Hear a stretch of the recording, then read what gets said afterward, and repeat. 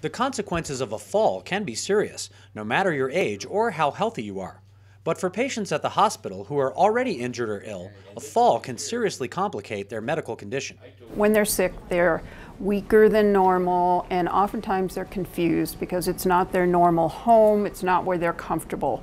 So those all lead to being not quite steady on their feet. That puts them at a greater risk for falling.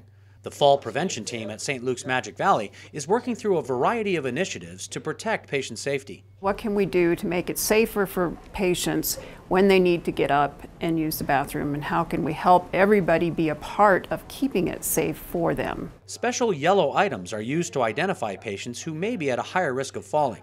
Yellow bracelets, pictures of yellow falling stars on patients' room doors, and yellow blankets when patients are being transferred to other services in the hospital. We are seeing some progress, and there is a national standard that we have been trying to achieve, and we have just this summer we reached that national standard, so now we're working to keep that and get even better to decrease the number of falls for the amount of patients that we have. Patients and their family members are part of the fall prevention team as well. Yellow signs on whiteboards in their rooms remind them to call, don't fall, to be sure they ask for help when getting up and out of their beds. I'm Kevin Ryan reporting for St. Luke's Health System.